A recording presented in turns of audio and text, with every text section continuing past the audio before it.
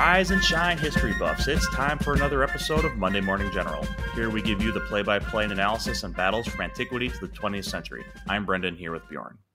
Last week, we covered the prelude to the battle, focusing on the desperate situation in which the American colonists had found themselves just prior to the Battle of Trenton, in which the fate of the newly formed United States was held in the balance.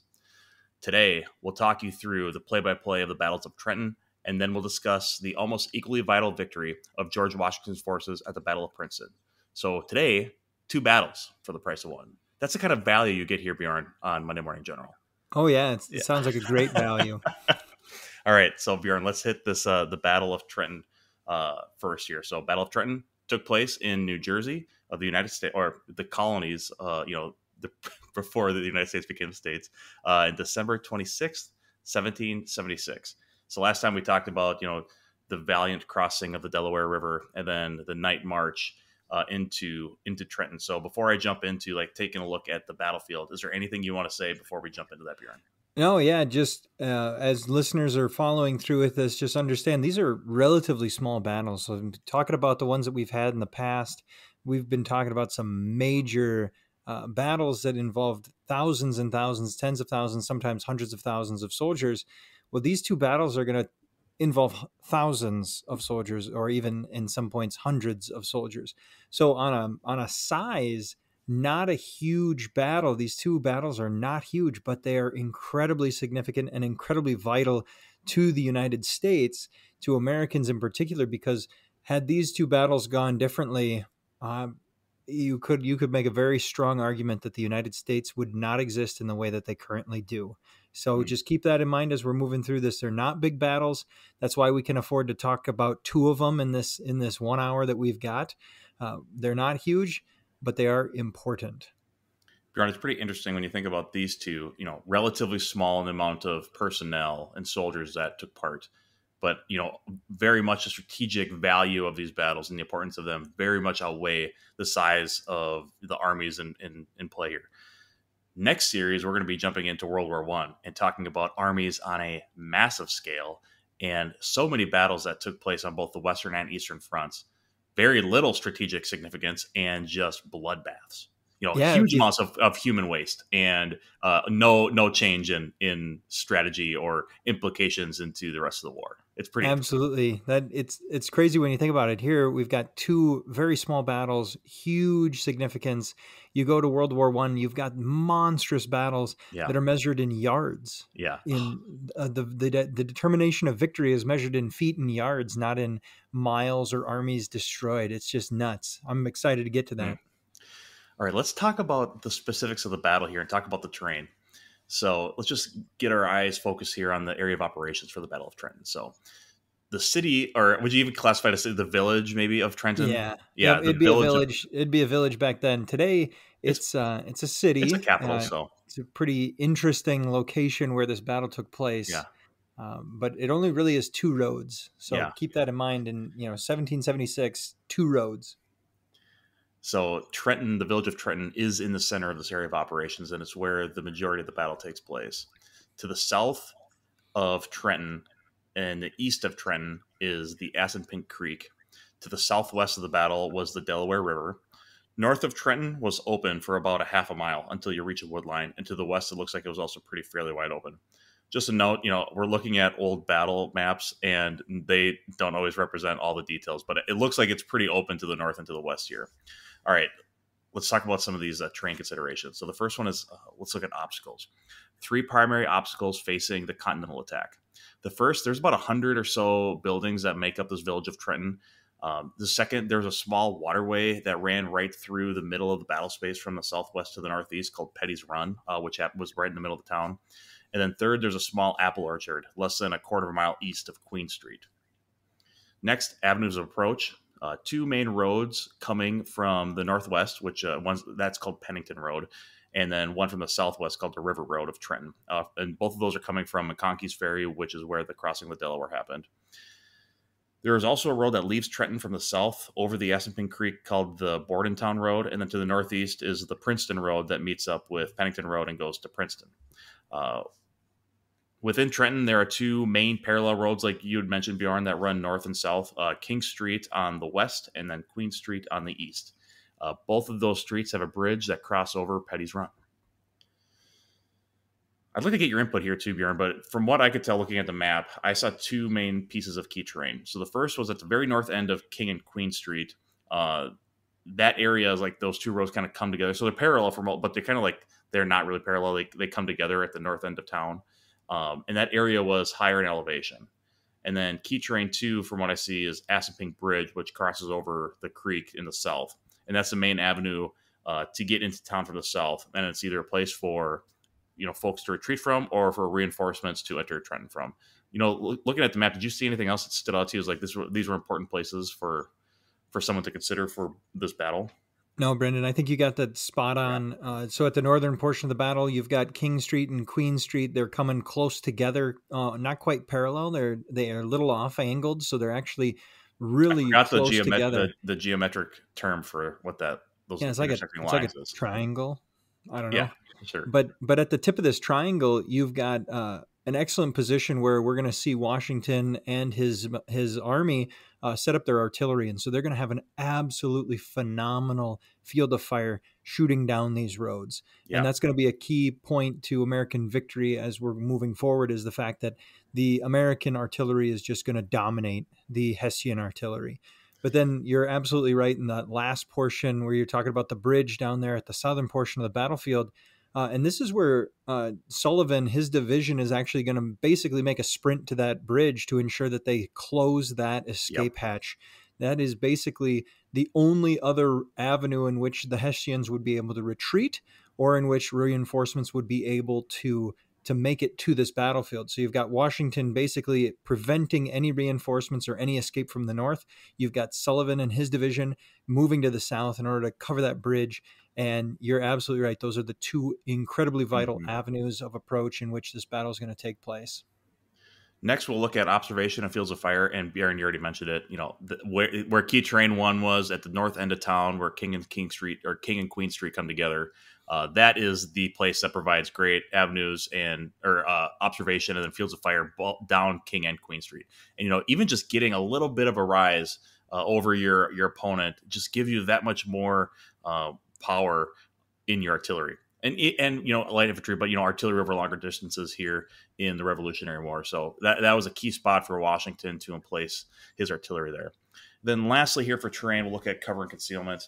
And like we said earlier, those 100 buildings, and then there's like some fences that are crisscrossing through Trenton. Those are the primary places to find cover.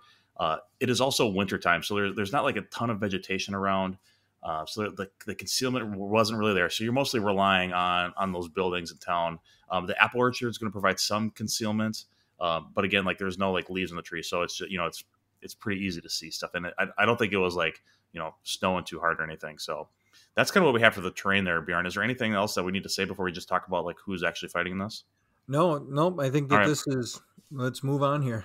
Cool. So let's talk about the order of battle really quick. And order of battle is like, the structure of the armies here. So for the Continentals, they had about 5,400 soldiers on their side. They're organized into 2 divisions.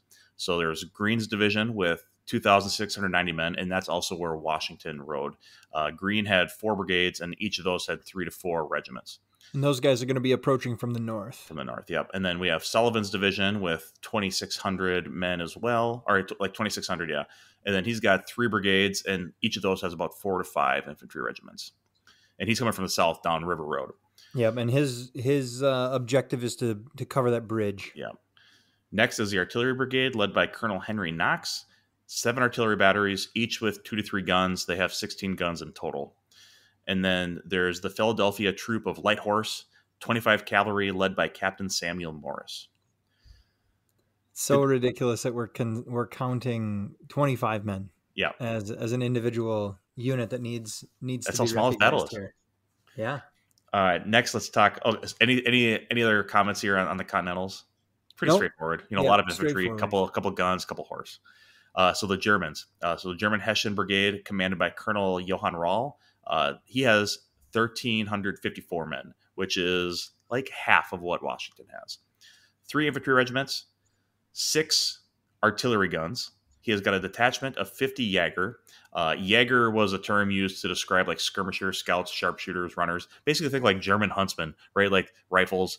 They're sharpshooters or rangers. That was another word that they use was rangers here. So that's the Jaegers, the masters of the hunt, right? Jägermeister. Here we go. That Bjorn, that disgusting black liqueur. And then also with the Hessians was the British 16th Queen's Light Dragoons, 18 cavalrymen. Another large number there, 18. So that's the battle. Like that is it. It's 5,400 versus 1,354. Pretty good odds here for Washington. Like we've said before, the U.S. Army right now, like when you're going on the offense, you want a 3-to-1 ratio, and Washington has the 3-to-1 ratio here. So let's get into the battle narrative. What actually happened on that day in December 26, 1776? Yeah, Brendan. So just real quick, well, before we kind of dive into it, it's important to remember that, yes, George Washington has 5,400 men. He's up against 1,354 Hessians and a couple British cavalrymen. But remember, the Germans are professionals. Mm-hmm. The militiamen, the Continental Army, they're not yet professional. They're as professional as we can get, but they've been in the field for about a year. And so when you're talking about, I don't think the Continentals at Trenton had a lot of militia in them. No, but they still are very inexperienced compared to the German Hessians. Yeah, these dudes are not at all professional. Yep. And so when we're talking about it, yeah, we have a 3-to-1 advantage here, but it's probably more like a 2-to-1 when you're taking it all into account. But as we're looking through this, the Continentals really do an excellent job of suppressing the Hessian fire. They do a great job of overwhelming them with their massed attacks. And so as we're moving through this battle, let's keep that in mind and just see how the Americans were able to essentially decimate this Hessian force and take incredibly minimal casualties in the meantime. So 8 a.m., morning of December 26th. So George Washington, his men, they cross the Delaware River that night on the 25th. It's cold. It's not the actual picture that everyone has seen. That is not the Delaware River. If you've ever been to that position on the Delaware River, it is not very wide, and it is not the kick the big ice cubes away with your bayonets or whatever. Your bayonets and your rifle butts. It's not the same thing. But it's important to remember that Colonel Rahl, the Hessian at the time, he should have done a better job of getting his men prepared. They were talking about his engineers had requested that they build some redoubts and better their position, and he didn't do that, but he did have some outposts, okay? So about 8 o'clock in the morning on December 26th, Washington is going to lead an attack on one of those outposts that had been set up by the Hessians. It's on that Pennington Road, about 1 mile northwest of Trenton. So remember, the George Washington and the Americans are moving from the northwest, going southeast in order to try and get to Trenton. The Hessian commander at the outpost, his name's Lieutenant Andreas Winterholt. He's alleged to have been the first person to see the enemy, and he's going to shout in German, "Der Feind," which means the enemy, right? So he's apparently, according to the story, the guy in command of the outpost is the one who actually sees the Americans coming, which doesn't bode very well for all the other Germans who are supposed to be on guard duty at that point in time. Yeah, I'm just picturing, in the U.S. military right now, like you have like a second lieutenant, and it's like a young 22, 23-year-old buck, right out of school. The enemy. Yeah, he's probably frantic. Yeah. So you see other Germans, they come out of the outpost, and the Americans are going to fire 3 volleys at the Hessians, and the Hessians are only going to be able to return 1 volley of their own. Now you're That's looking pretty at incredible. It's incredible is absolutely accurate. You're looking at a musket, or in our case, many of our men had rifles, and that's going to take between 20 and 30 seconds to reload if you're good. And the fact of the matter is that the Americans are going to get 3 shots off before the Germans get 1.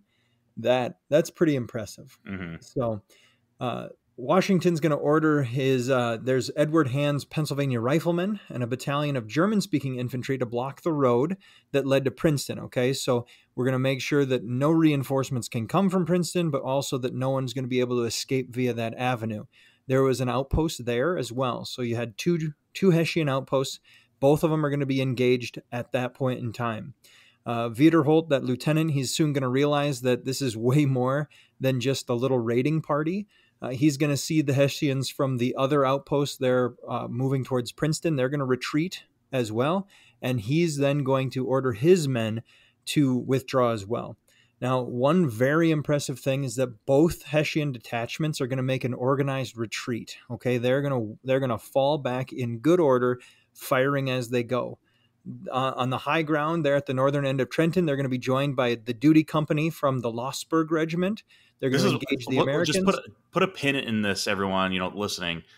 This is what a organized, disciplined army does when they retreat. Right? They fall back piecemeal, and they return fire. We're going to talk about another retreat in a little bit later in this episode, and it's not going to be looking like that. Oh, it's going to be embarrassing. Super embarrassing. So the two outposts, they're withdrawing. They're moving southeast. They're met by a duty company, the guys who were ready to go on their arms that evening into the morning. They're ready to go.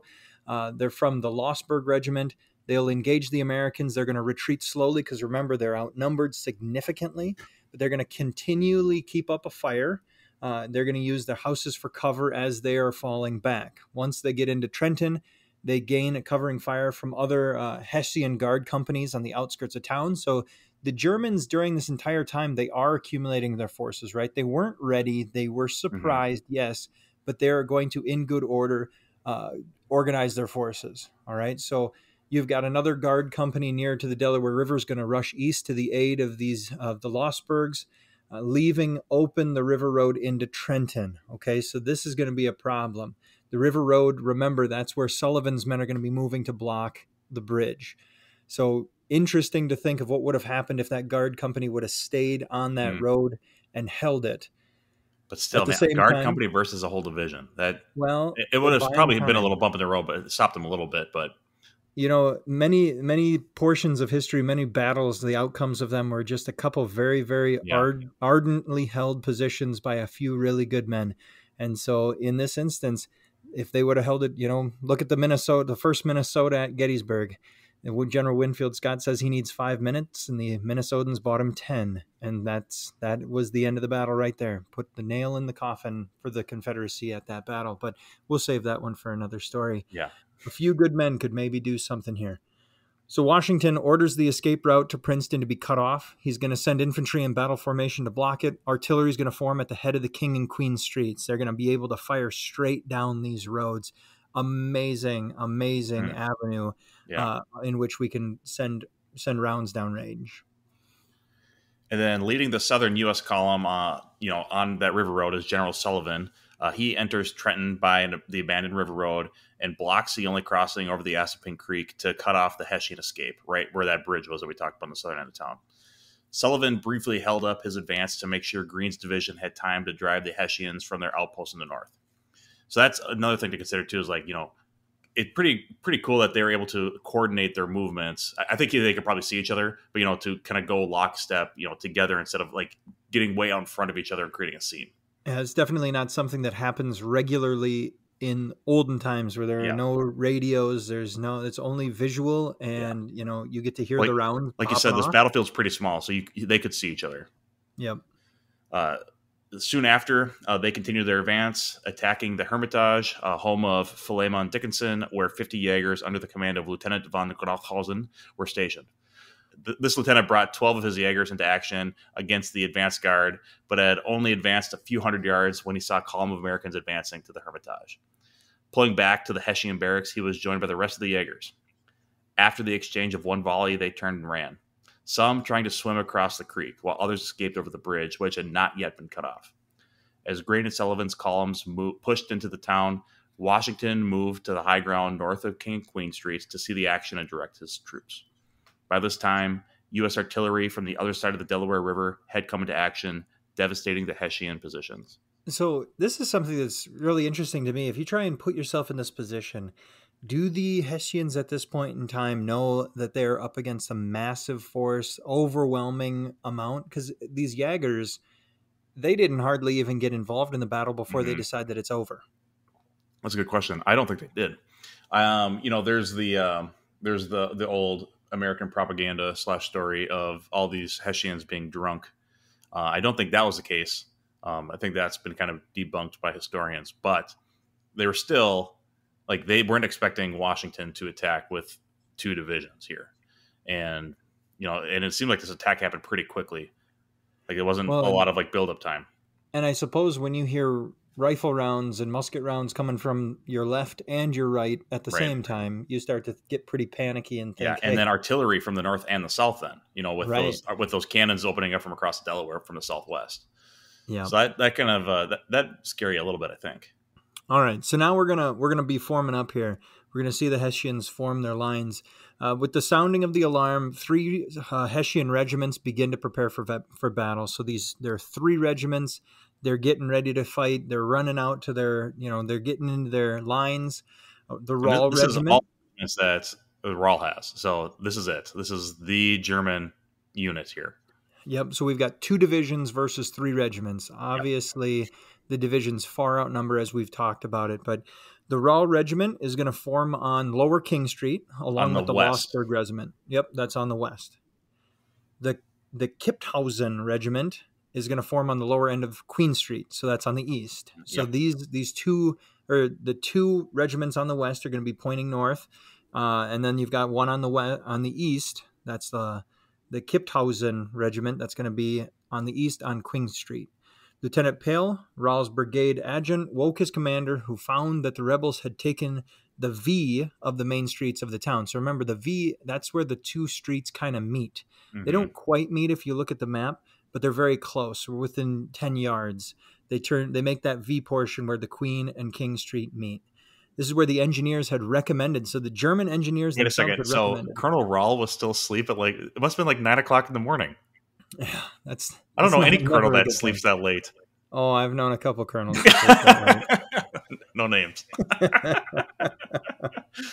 Oh man. Oh man, Colonel Rahl, taking the easy day off maybe. Yep. So the German engineers had recommended building a redoubt in that position right there. Imagine had they done that, it would have been nearly impossible for Washington to set his men up there in the amount of time that they were able to do so. Oh, it'd be so difficult to get artillery in there, right? Like Oh, that's yeah. where he put his cannon. And if you build out a redoubt and put fortifications there, like that makes it really difficult to maneuver the horse-toed cannon into position if there's fortification. Yep. So Rahl Oversight. orders his regiments to form up on the lower end of the streets. The Lossberg regiment prepares to advance up Queen Street. The Kipphausen regiment to stand by as a reserve as Rahl is going to advance up King Street. Okay, so we've got these 2 regiments are going to be moving up. We've got 1 held in reserve. U.S. cannon, stationed at the head of the 2 streets, comes into action really quickly. In reply, Rahl is going to direct his regiment, supported by a few companies of the Lossberg regiment, to clear the guns. They've got to get those out of there.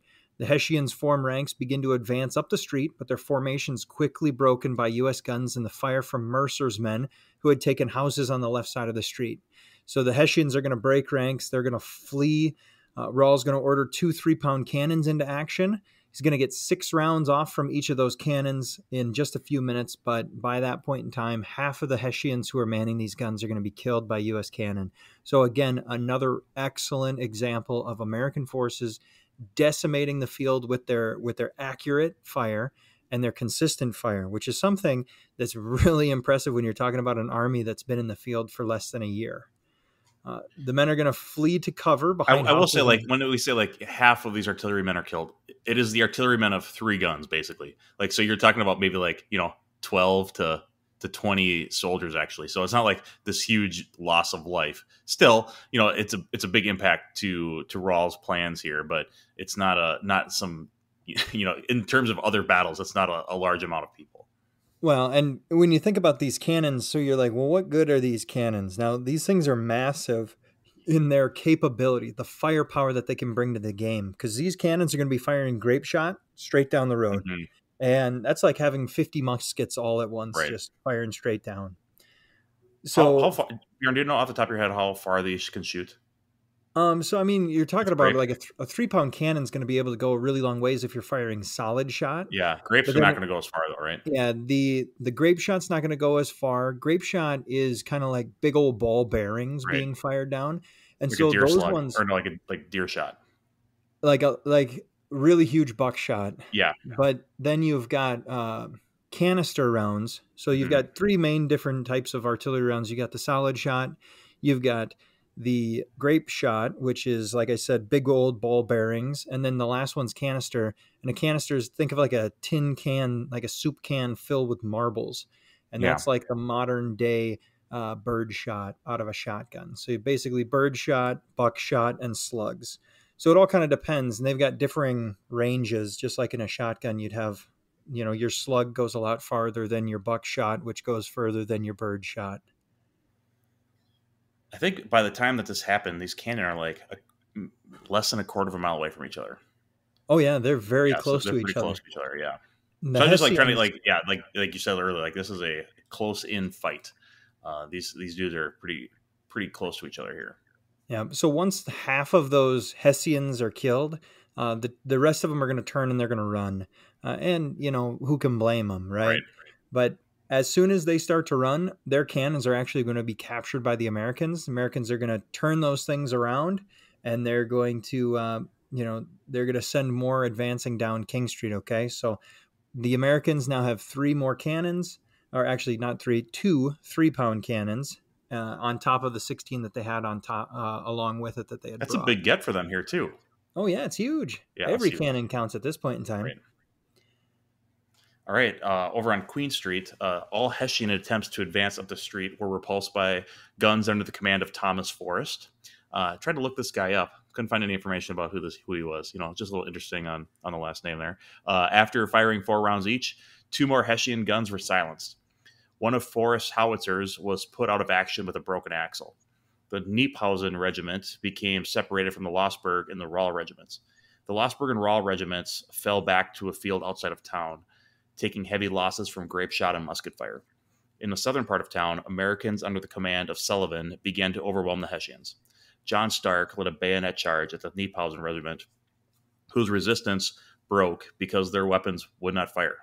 Sullivan led a column of men to block off escape of troops across the creek. All of their weapons didn't fire? Yeah, so What? there's going to be some like malfunctions. You're talking about differing.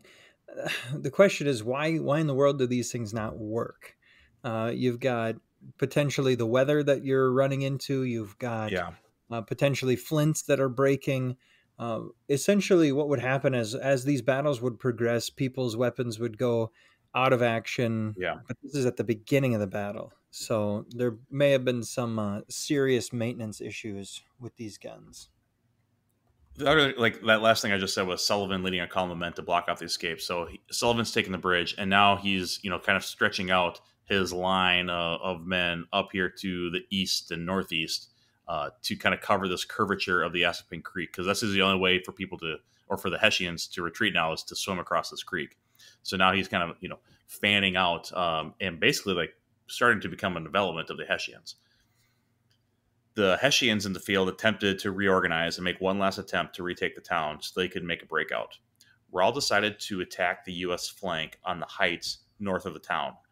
Rahl yelled, "Forward, advance, advance," and the Hessians began to move, with the brigade's band playing fifes, bugles, and drums to help the Hessian spirit. Oh, that's super, patriotic of them. But Washington is going to be on the high ground. He's going to see these Hessians approaching the U.S.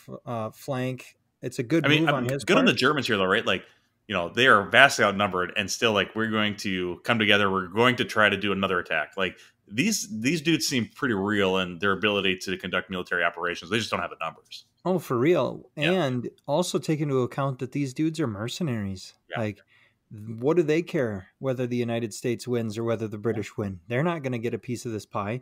And so the fact of the matter is, you'd regularly see mercenaries, as soon as things get tough, they would turn and run. They'd be done. They'd be out of the game because money doesn't work well when you're dead, as we saw at the fall of Constantinople. But the two Hessian regiments begin to march they march up King Street.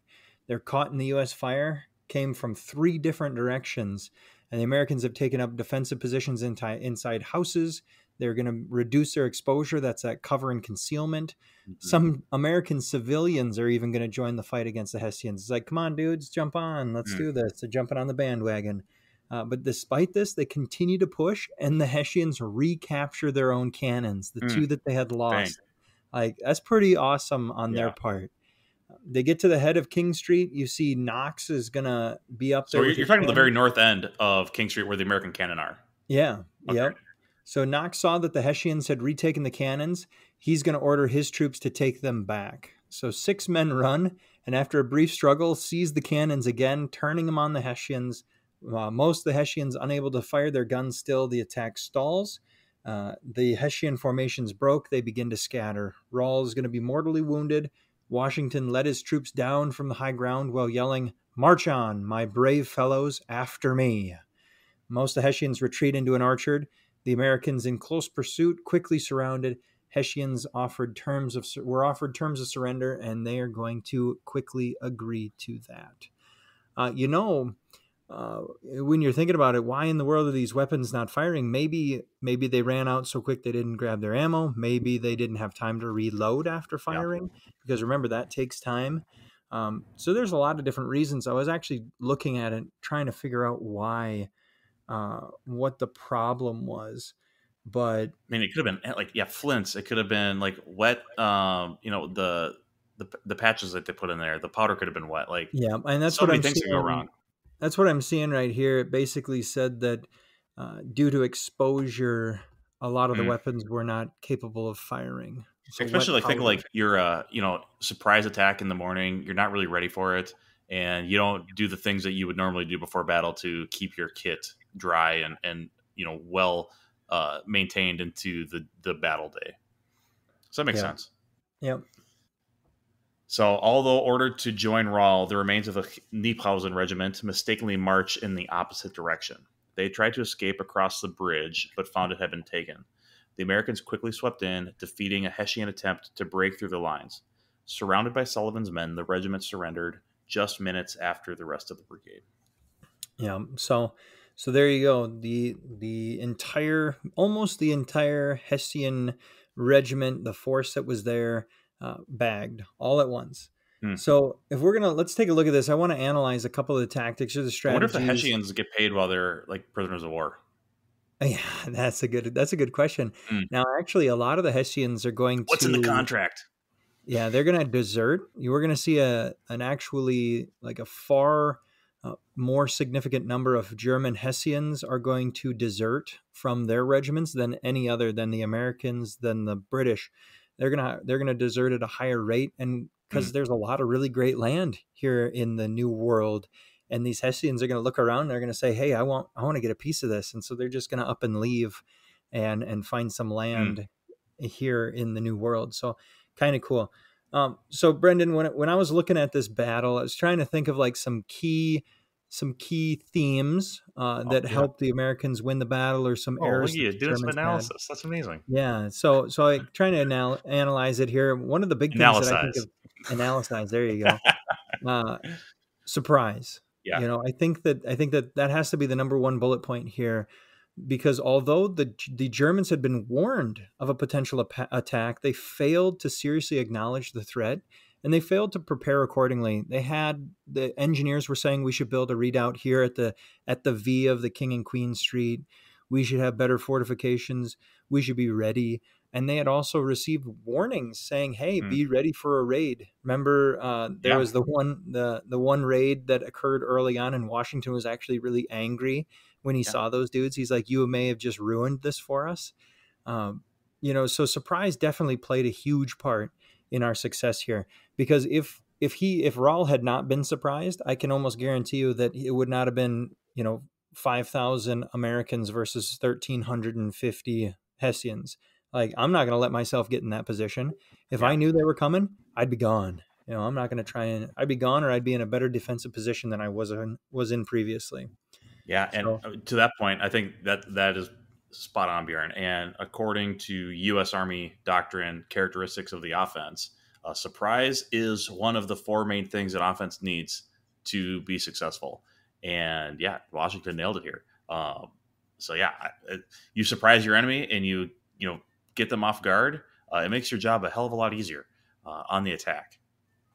Yeah, and then when we're talking about on the attack, I was impressed by the momentum that the Americans had. Mm-hmm. Usually in battle, you see that the momentum kind of changes hands every once in a while.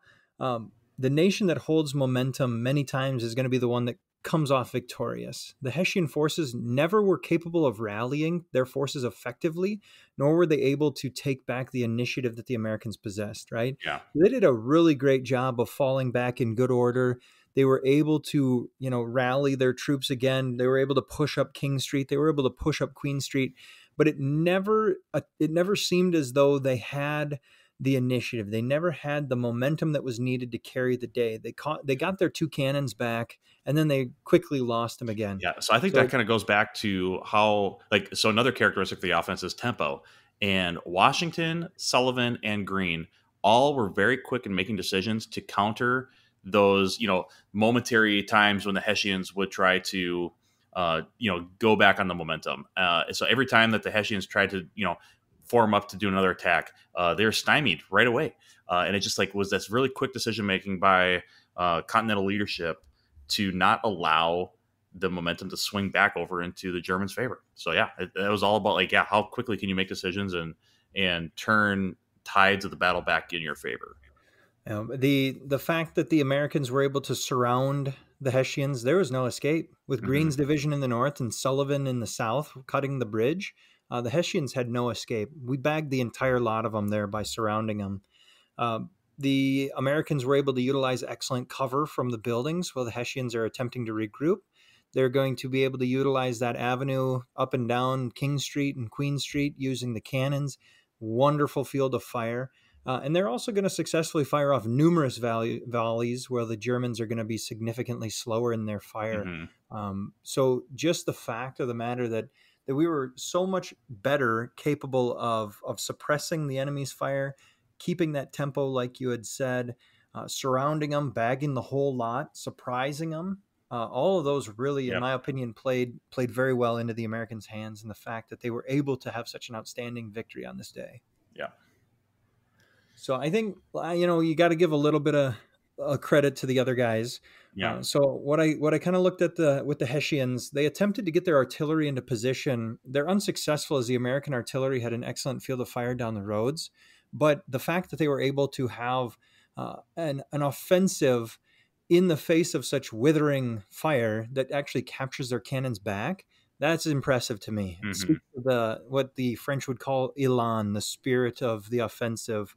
Then the Hessians' professional army, they're able to withdraw numerous times in good order. This entire battle is taking place, and not once is there a single rout of a unit that cannot be stopped and rallied back to fight again. So Rawls' men, they fail to regroup enough to force a breakthrough, and they're going to be forced to surrender.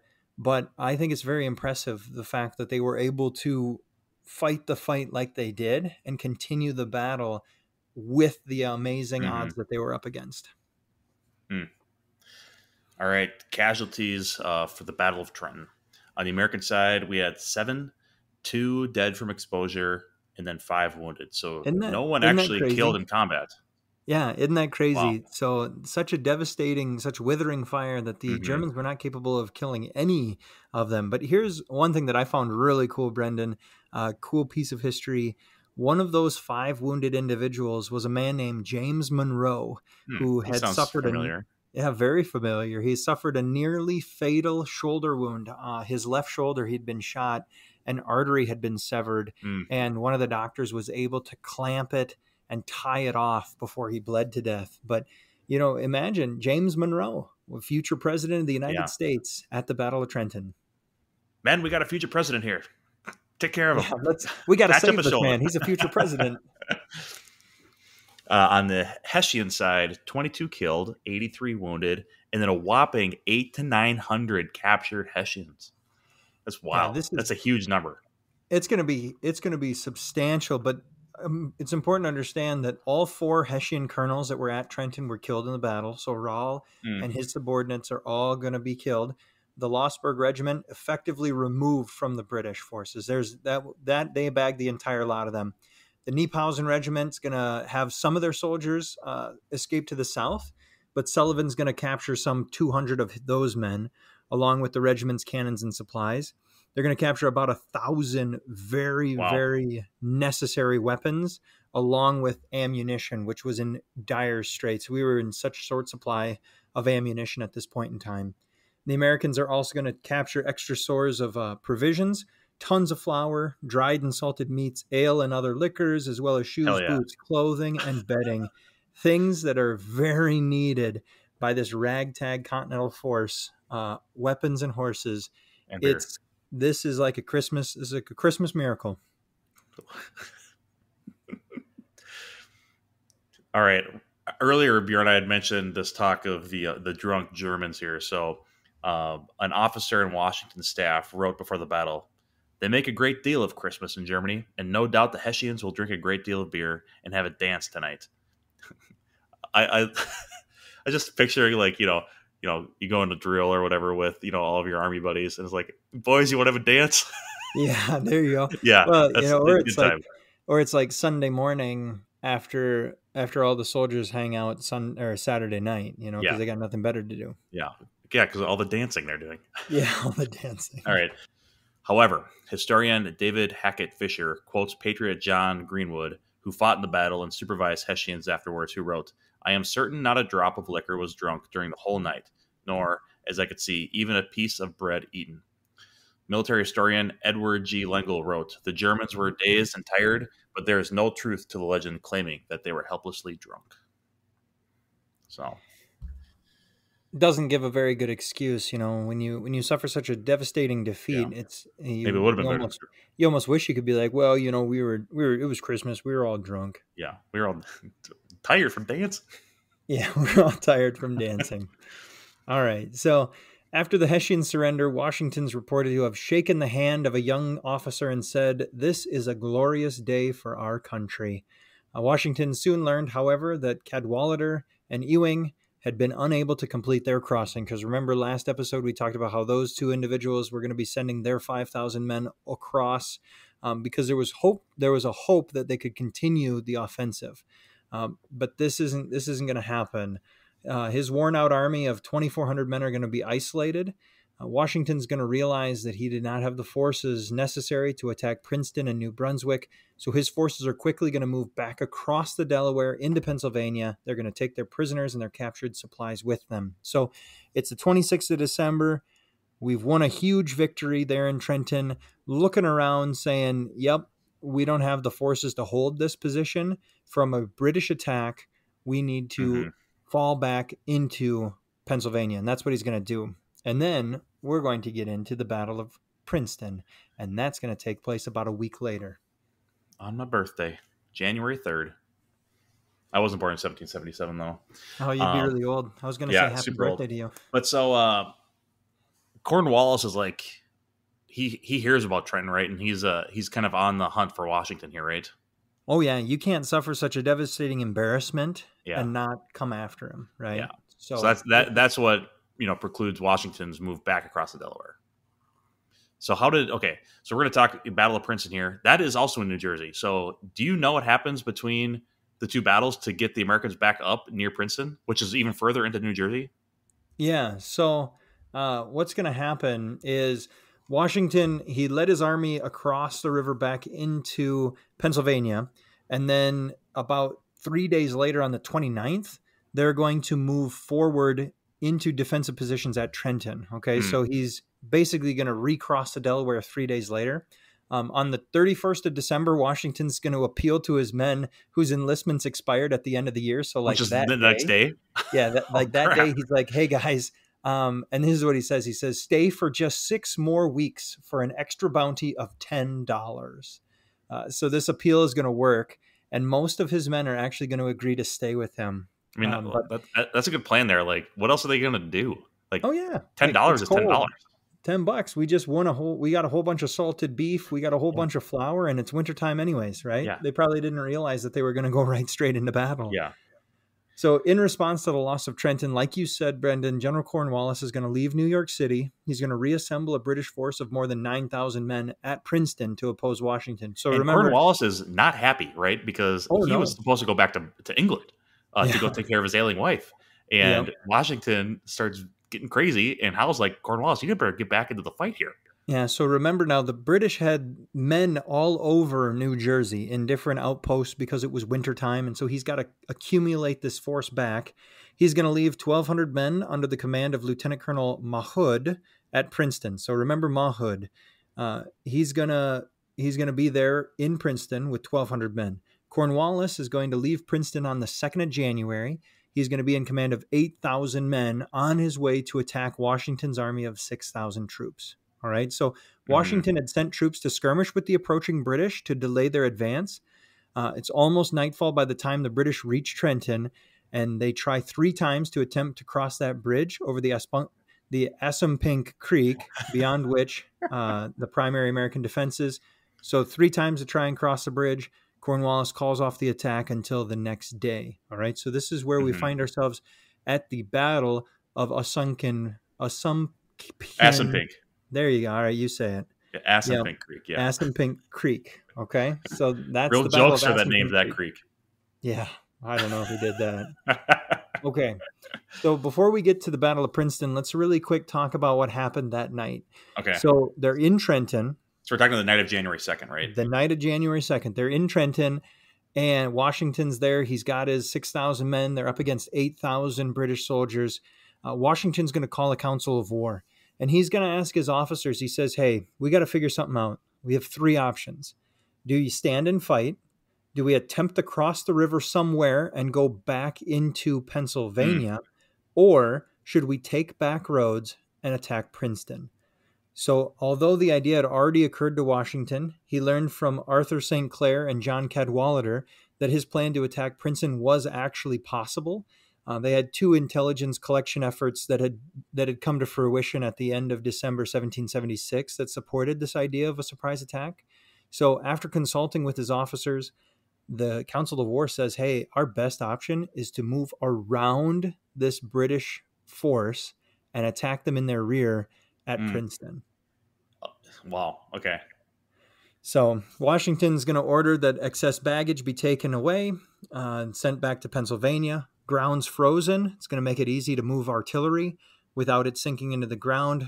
By midnight, they are moving. So that is something that's important to take into account here, Brendan.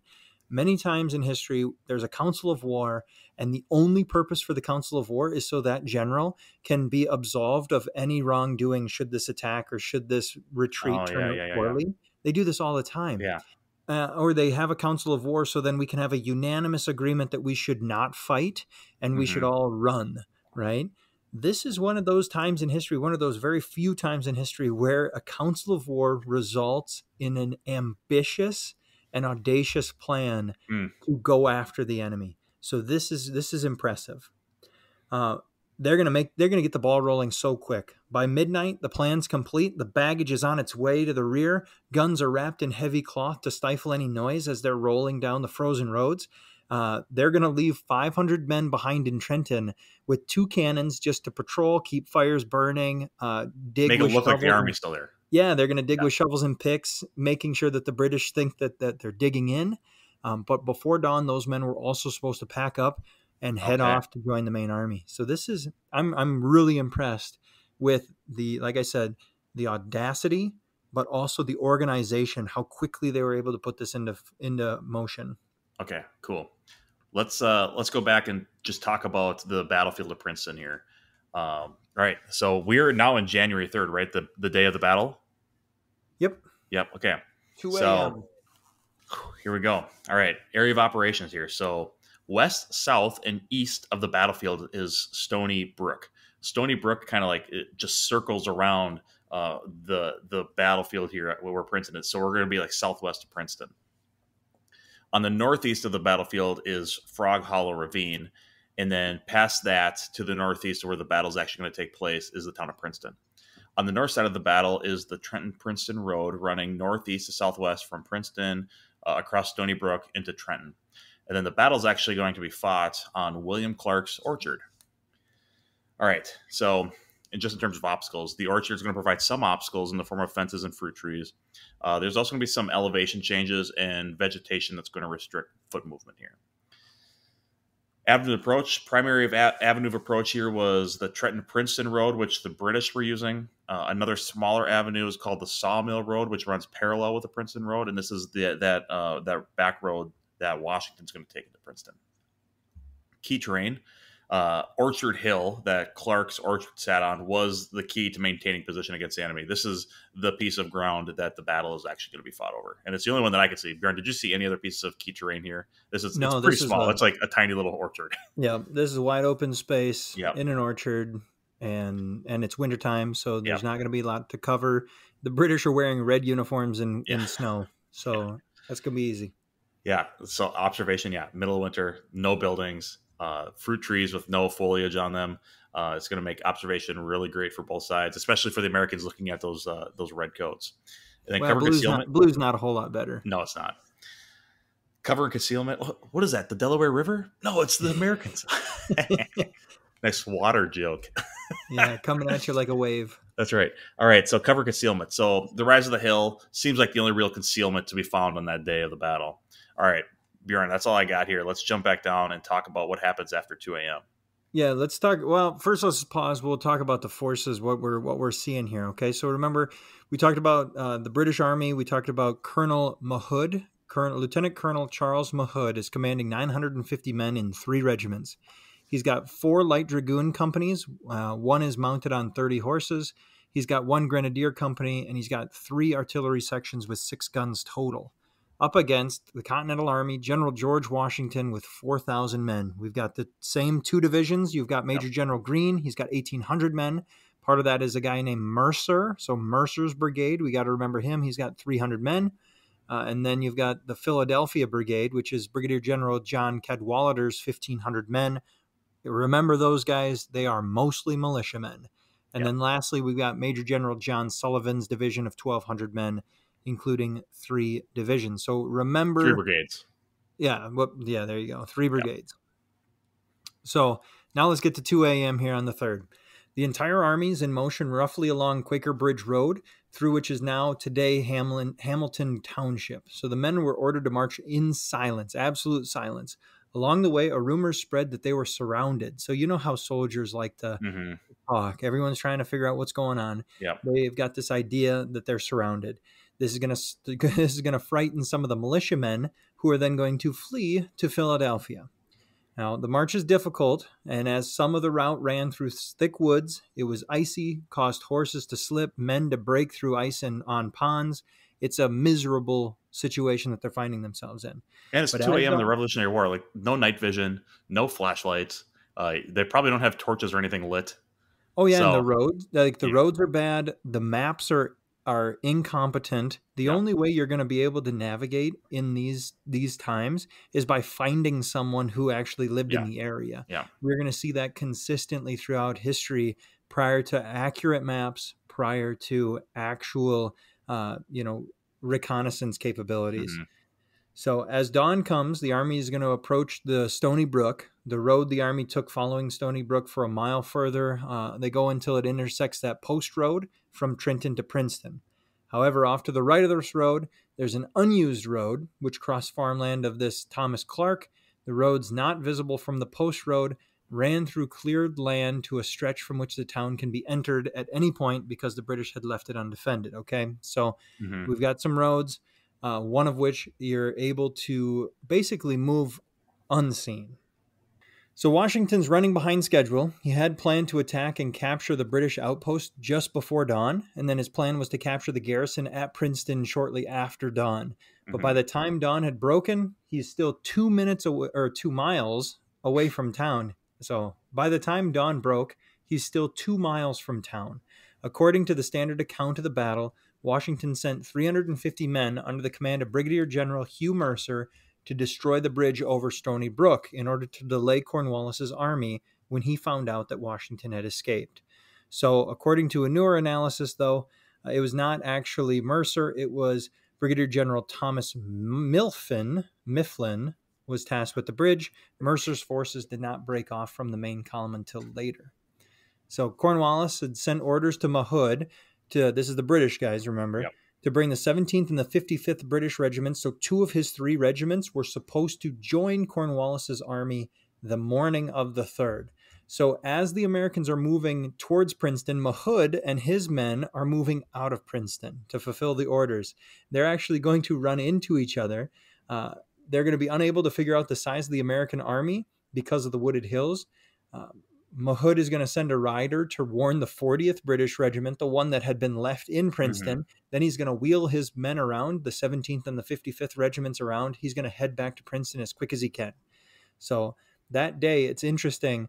On that day, Mahood had called off the patrol that would have reconnoitered the area with which Washington was approaching. So remember, Mahood is moving towards Cornwallis, and as such, he says, you know what, forget about it. We're moving in that direction anyways. We don't need to recon the area prior to. Had he actually done that, he would have ran into Washington's men and been in much better position because he would have known far in advance that Washington was on his way. Never keep your reconnaissance in reserve. Always put them out before you move 2 regiments. What are you doing, Mahood? Put your scouts out. God, why do we keep running into generals and colonels that keep doing this, Bjorn? Yeah, that's one of the biggest faults. Like you're asking to lose. It is absolutely asking to lose because you have this blank picture on a map of what the heck is going on.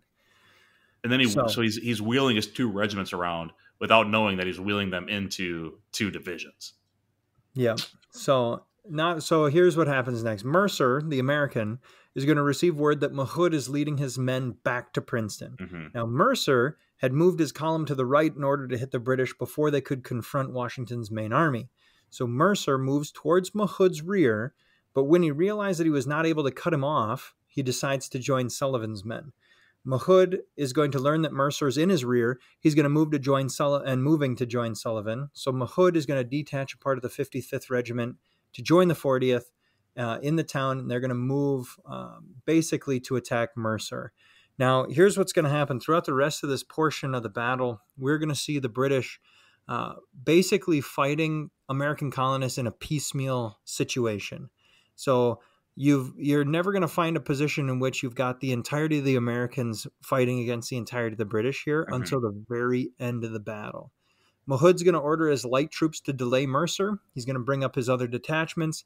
The light troops' volleys are going to go high, which gives time for Mercer to wheel his troops around into a line of battle. Mercer's troops advance, pushing back the British light troops, and the Americans are going to take up positions behind a fence at the upper end of the orchard. But here's the deal. Mahood had brought up his troops and his artillery. The American gunners, although they're going to open up fire first, they're going to be outnumbered, which is not really something you'd want to find yourself in when over the entirety of this battle, the Americans outnumber the British by 3-1. But in this portion of the battle, the British are going to outnumber the Americans. So not only are they outnumbered, they're also going to have inferior weapons when it comes to how quickly they can load and fire. The Americans are going to have rifles. Most of them have rifles. It's going to take longer to load than the muskets. So Mahood is not only going to be withering them with his fire, but he's also going to order a bayonet charge, one thing in which the American rifles don't have the capability of attaching. So we're going to see the Americans be overrun here on this portion of the battlefield. Both the American cannons are going to be captured. The British are going to turn them on the fleeing troops.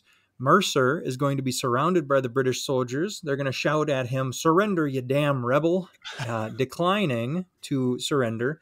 Mercer is actually going to be killed. The British, thinking that they had caught Washington, bayoneted him and left him for dead. Mercer's second in command, Colonel John Haslett, was shot through the head and killed at this point in time. So you've got Mercer gone. You've got his second in command gone.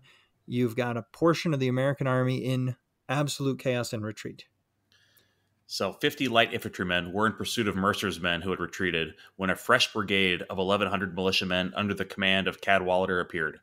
Mahood gathered his men, who were all over the battlefield, and put them into battle line formation. Meanwhile, Sullivan was at a standoff with a detachment of the 55th Regiment that had come to assist the 40th, neither daring to move towards the main battle for risk of exposing its flank. Cadwalader attempted to move his men into a battle line, but they had no combat experience. Remember, these are militia, and they did not know even the most basic of military maneuvers. When his men reached the top of the hill and saw Mercer's men fleeing from the British, most of the militia turned around and ran back down the hill. So there you go. How many men do we think Mahood had here? Because Cadwalader had 1,100. Yeah, the entirety of Mahood's the Americans would have outnumbered them, right? The militia would have outnumbered the British here, right? So Mahood has a total of 950 men in 3 different regiments. Right. So remember, 2 of those regiments are working with Mahood at this point in time, and then one of them is holding Sullivan off. So it'd been like 2 to 1 basically, and then they retreated back. Yeah, this is one of those situations like piecemeal, right? So you've got Mercer's men are destroyed, Cadwalader's men are now fleeing. As Cadwalader's men began to flee, the American guns opened fire onto the British, who were preparing to attack, and the guns were able to hold them off for several minutes. Cadwalader was able to get one company to fire a volley, but it fled immediately afterwards. At this point, Washington arrived with the Virginia Continentals and Edward Hand's riflemen. Washington ordered the riflemen and the Virginians to take up a position on the right-hand side of the hill, which would have been towards like the north or the east. And then Washington quickly rode over to Cadwalader's fleeing men. Washington shouted, "Parade with us, my brave fellows. There is but a handful of the enemy, and we shall have them directly." Cadwalader's men formed into battle formation at Washington's direction. When Daniel Hitchcock's New England Continentals arrived, Washington sent them to the right, where he had put the riflemen and the Virginians. Man. So imagine what would have happened had Washington not shown up at that point in time. You know, his ability to rally these militiamen, get them into line, get them moving, that's going to seal the deal on this day of battle. Had the Americans, and we've seen this in other battles, had the Americans just continued to throw their men in piecemeal, one at a time, one unit at a time as it comes up, they could have been then defeated by these more professional, although incredibly outnumbered British soldiers. Mm-hmm. So Washington, with his hat in his hand, rode forward and waved the Americans forward. At this point, Mahood had moved his troops slightly to the left to get out of the range of the American artillery fire. Washington's giving orders not to fire until he gave them the signal. And when they were 30 yards away, he turned around his horse facing the men and he said, "Halt!" And then he said, "Fire." So he's got his men marching. He's sitting here on his horse in the front of the American lines, and he is going to move his men forward. That is a general with some real cojones here. Yeah. He's right in the line of fire. But here's the crazy part. As the Americans are going to fire, the British fire as well. This is going to obscure the entire field in a cloud of smoke, so you can picture it. The Americans are in their line. The British are in their lines. They both level their muskets at each other, and they pull the trigger. Smoke's everywhere. We have a story where one of Washington's officers, his name was John Fitzgerald, he's said to have pulled his hat over his eyes to avoid seeing Washington killed. But when the smoke cleared, Washington appeared unharmed, waving his men forward. Now that's the stuff of legends right there, Brendan. Yep. That most definitely happened. Absolutely. So over on the right, Hitchcock's New Englanders fired a volley and then advanced again, threatening to turn the British flank. The riflemen were slowly picking off British soldiers, while the American artillery was firing grape shot at the British lines. At this point, Hitchcock ordered his men to charge, and the British began to flee. The British attempted to save their artillery, but the militia also charged, and Mahood gave the order to retreat. The British fled towards the post road, followed by the Americans. Washington reportedly shouted, "It's a fine fox chase, my boys!" Some Americans had swarmed onto the post road in order to block a British retreat across the bridge, but Mahood ordered a bayonet charge and broke through the American lines, escaping across the bridge. Some of the Americans, Hand's riflemen among them, continued to pursue the British, and Mahood ordered his dragoons to buy them some time to retreat. However, the dragoons were pushed back. The dragoons were cavalry, so they were on horse. Some Americans continued to pursue the fleeing British until nightfall, killing some and taking some prisoner. After some time, Washington turned around and rode back to Princeton. Man, Washington's in a real fine feather this day, you know. Yeah. Some of his quips, "It's a fine fox chase, my boys." You can just picture that. You can just picture him. He just ordering his adjunct to write down a bunch of really great lines for him to recite throughout the battle day. Oh yeah, absolutely. He prepared that. Major, prepare my lines. No. So all right. So Before, we at the edge of the town, the 55th Regiment, which was away from Mahood. So we just finished kind of talking about what Mahood did. Let's go back a little bit. We'll talk about the 55th Regiment. They received orders from Mahood to fall back and join the 40th Regiment in town. In Princeton, right? In Princeton. Yeah. The 40th had taken up a position just outside of town on the north side of a ravine. The 55th formed up to the left of the 40th and sent a platoon to flank the oncoming Americans. It was cut to pieces. When Sullivan sent several regiments to scale the ravine, they fell back to a breastwork, and after making a brief stand, the British fell back again, some leaving Princeton and others taking refuge in the Nassau Hall. Alexander Hamilton is then reported to have brought 3 cannon up and blasted away at that building, the Nassau Hall. And then some Americans are going to rush the front door, break it down, and the British put a white flag outside the window, and 194 British soldiers walk out of the building, laying down their arms. Was this in the play? Yeah, I don't think that was in the play. They left that part out. Shoot. All right. So after entering Princeton, the Americans do what many armies do in history. They just begin to loot the abandoned British supply wagons and the town itself. With news that Cornwallis was approaching, Washington knew that he had to leave Princeton. So now there's some real impetus to get out of there. 8,000 men with Cornwallis. As quick as you can. So Washington, the audacious man that he is, actually wanted to push on to New Brunswick. He had heard that there was a British pay chest that had 70,000 pounds in it. It's like the end of a D&D quest. Like we know the treasure's there. We need to get it. Well, just imagine if he would have been able to get that 70,000 pounds. How vital that would have been to his war effort. He would have actually been able to pay his dudes for one time. Major Generals Henry Knox and Nathaniel Greene talk him out of it. They say this is, take your win and get out of here. Yeah. So he's going to move his army to Somerset Courthouse on the night of the 3rd. He's going to march to Plunkman on the 5th.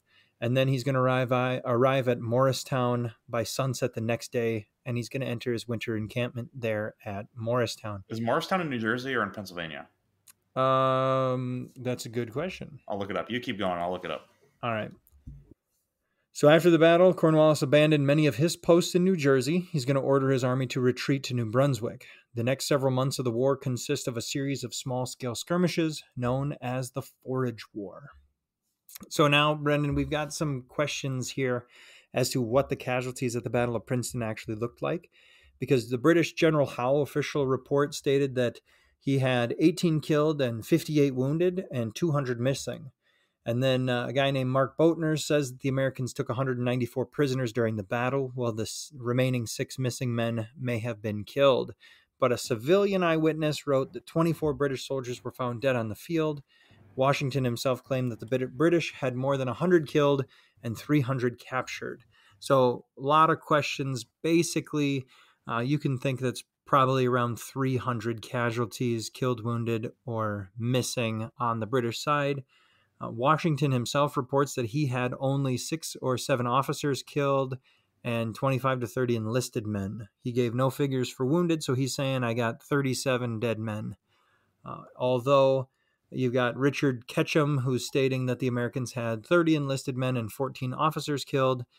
And then you have the Loyalist newspaper, the New York Gazette and Weekly Mercury, reported on the 17th of January that the Americans had lost 400 killed and wounded. So anywhere between 37 and 400 for the Americans. But remember, that's the Loyalist newspaper, so it's probably significantly less than that. George Washington himself saying 37 killed. So Morristown is in New Jersey. It's pretty far northeast of Princeton. And then it lies west of New York and then Newark. I don't know if Newark was a town back then, but west of New York and then north of Princeton. So. Well, and that's one of the major significant aspects of this. The Battle of Princeton, Cornwallis is going to leave New Jersey. And now go back to New York. We've captured New Jersey again for the American colonies. So that's actually pretty big. So if we do a quick recap here, kind of the key factors that led to the outcome of the battle. Again, I'm going to say that audacity, just George Washington's decision to attack instead of falling back. You're looking at what you've got. You're looking at what the British have. And instead of, most generals would look at it and say 8,000 versus 6,000, maybe we should fall back. Or, maybe we just try and hold our position here and defend as long as we can. But instead, he decides to go on that third option and do something really audacious and slip out of Trenton, march to Princeton, and attack a significantly weaker force and surprise them once again. Mm-hmm. And really set yourself up for campaigns the next year. Oh, absolutely. Yeah. Absolutely. With the supplies captured, with Yeah. kicking the British out of New Jersey, Yeah, and he's in like a good locating in position. northern New Jersey. Yeah, it's good stuff. Yeah. He's also got the initiative here. So keeping that momentum, keeping the opposition on their heels, never allowing them to catch him, but in fact catching them instead. And then Washington's ability to rally his men. So, like the leadership aspect of this, you have the British significantly terrorizing this army that's coming in a piecemeal scenario.